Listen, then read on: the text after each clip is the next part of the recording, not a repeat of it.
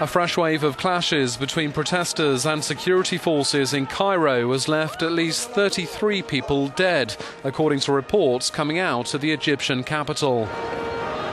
After a bloody weekend of violence, the demonstrations against the country's ruling generals continued on Monday. Those taking to the streets want a much faster handover of power. Our demands and the demands of our generation cannot be met with violence and bullets, this protester says.